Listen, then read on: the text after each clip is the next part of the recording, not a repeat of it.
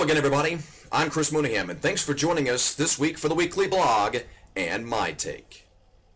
So, the college football season really kicked off this week. And on Thursday night, yours truly experienced a once-in-a-lifetime opportunity. You know, so many times in life, we don't know when history is about to happen in, well, our personal lives, our professional lives, but especially my focus, of course, is in sports.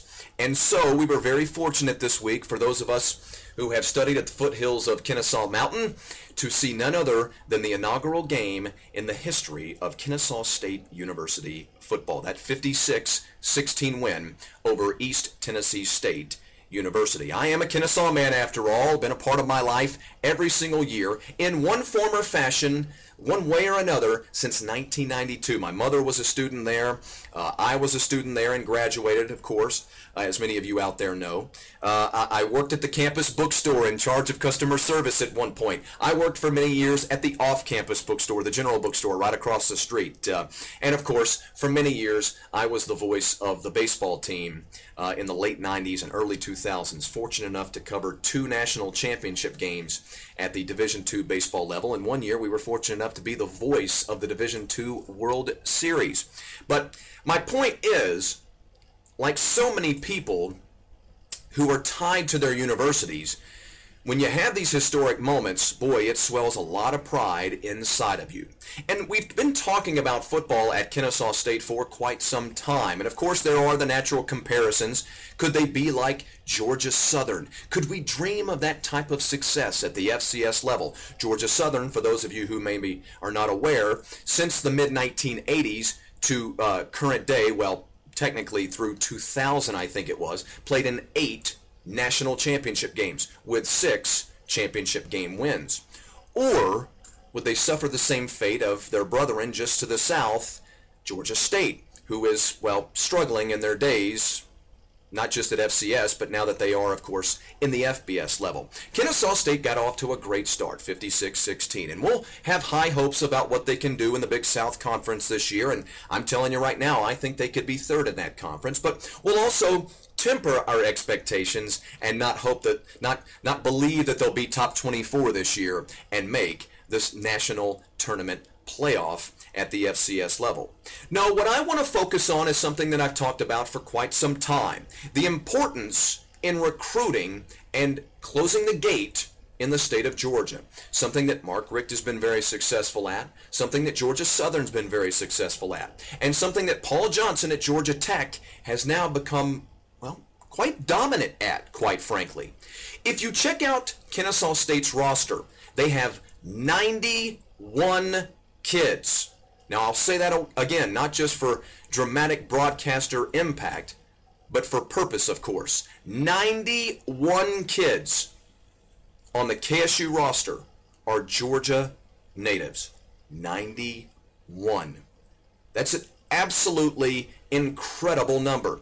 And we've talked about for quite some time, those of us in the media that knew the football team was coming, even before the football team was coming, that if they could do that, get that second-tier type player in the state of Georgia, because again, let's be honest, it's an FCS school, and there's no shame in that, but it's not Georgia, and it's not Georgia Tech.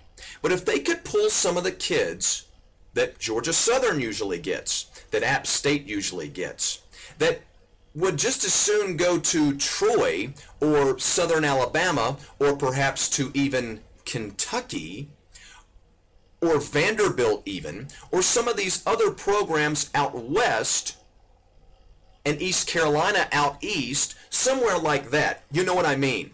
These second-tier type players that would go to the SEC and never play, or go to a lower FBS school and play only their last 2 years, or would go FCS to a major FCS and dominate. Instead, they're coming to Kennesaw State. They're not going out to Carrollton to play at West Georgia at Division II.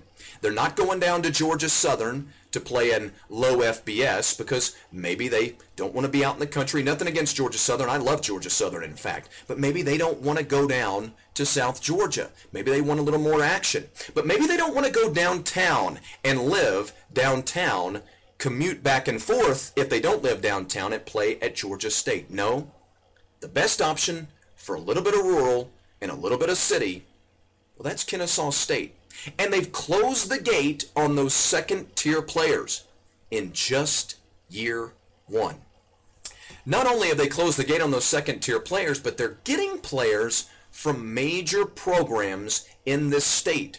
Programs that churn out some of the best high school talent year in and year out. Just off the top of my head, and I will freely admit that as a broadcaster, bad job broadcaster, I should have counted the amount of kids that have come from, say, Sandy Creek. But just off the top of my head, if you look at it right now, Kennesaw State has 4 kids, I think. I think 4 kids right now.